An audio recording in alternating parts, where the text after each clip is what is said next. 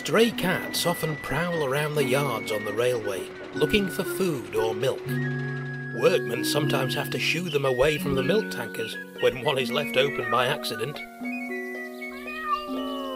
There was a black cat who had wandered into one of the stations on Edward's branch line. The station master adopted him and named him Bernard. He would spend his time watching the trains go by and chasing away mice. Visitors always enjoyed seeing him too. Thomas had been sent to help out on the branch while Edward was at the works. The fat controller had kindly allowed him to bring Annie and Clarabel along so he wouldn't feel lonely. One morning, as they pulled in, they spotted the black cat purring contentedly on the platform. "Oh my, isn't he sweet?" twittered Annie. "Quite lovely," agreed Clarabel, "as long as he doesn't get in and leave cat hair on my seats." At that moment, Bertie rolled up alongside. "Careful, Thomas," he called warily. "Black cats aren't as innocent as you might think. My driver told me they cause bad luck." "Rubbish," retorted Thomas. "How could a cat of all things be unlucky?" Just then, the guard banged one of the coach doors. This frightened Bernard, who scurried down the station ramp, crossed Thomas's line, and dove into the bushes. Bertie chuckled. "I think you'll be finding out for yourself quite soon." "Pah!" scoffed Thomas, and he puffed on his way.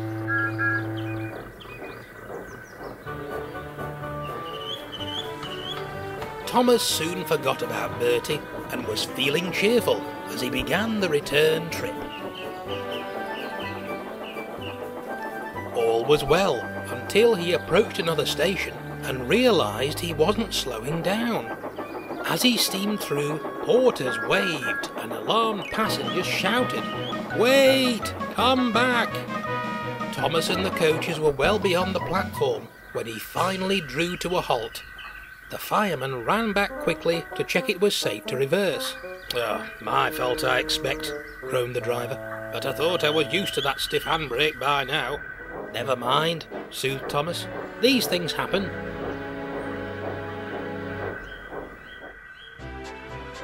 After collecting the passengers, eventually, the rest of the journey went smoothly, and soon Thomas wasn't running that late at all. But as he came to a level crossing, he found the gates firmly shut and a lorry stuck in the middle. "Sorry," called the lorry driver. "The engine just conked out halfway across. I've called for help, so we should be out of your way soon." Thomas grew very impatient waiting.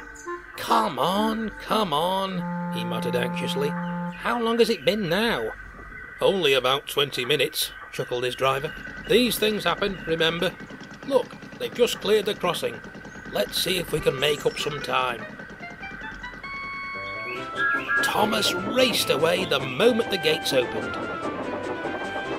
He did his best, but was very late indeed when he reached the junction. James was fuming. He grumbled. "What was that you said about being a guaranteed connection? You're not much use if you're going to be as slow as Edward."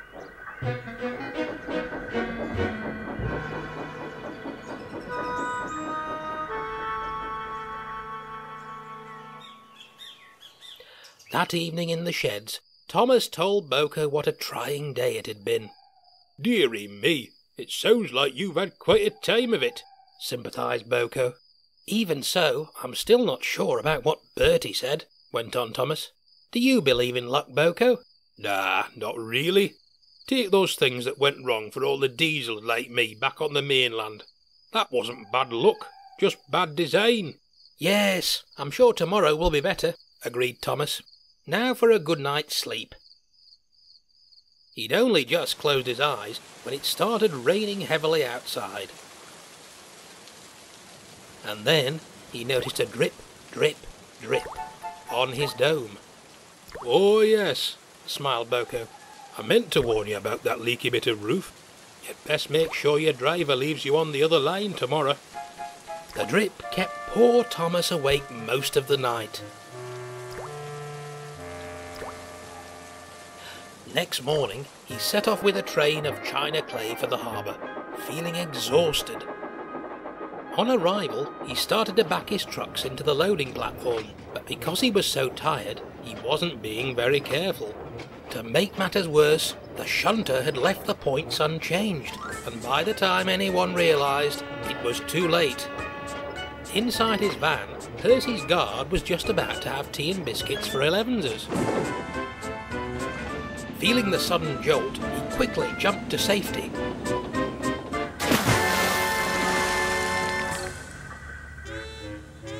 But the brake van was now almost underwater. "Well, Thomas," sighed the guard, "I do like to dunk my biscuits, but this is taking things a little too far." Thomas was speechless, but it gave Percy a good laugh.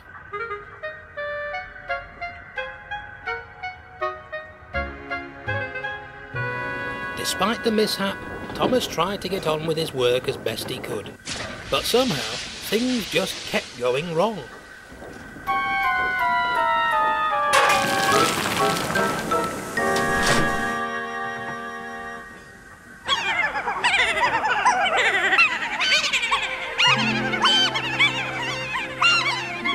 Later that day, Thomas was on his way back to the harbour, running late again.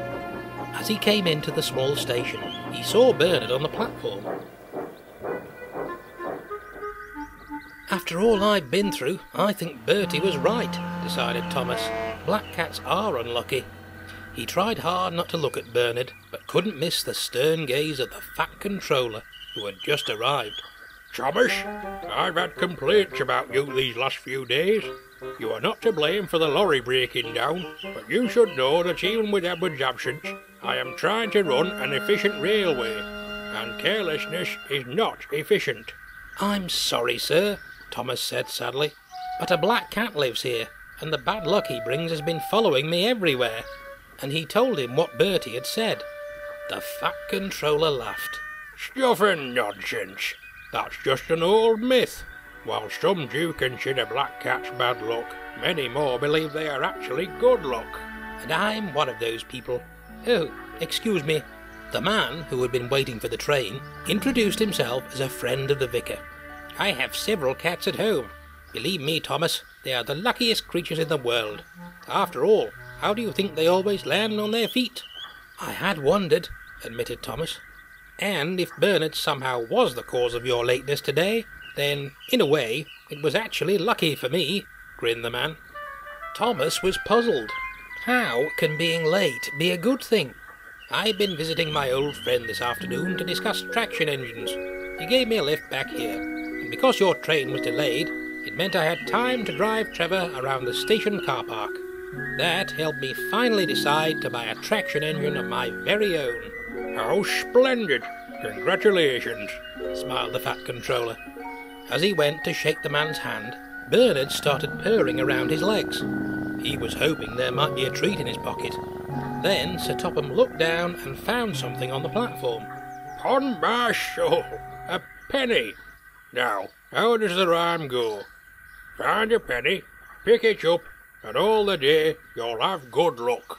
He then gave the penny to the driver. "And if you give your penny to a friend, your luck will never end. So..." "No more bad luck for me," beamed Thomas. "Thank you, sir. Now, if you don't mind, I think I'd better go. We do have an efficient railway to run." The fat controller chuckled as he and the vicar's friend hurried aboard the train. And then Thomas puffed off, feeling much better.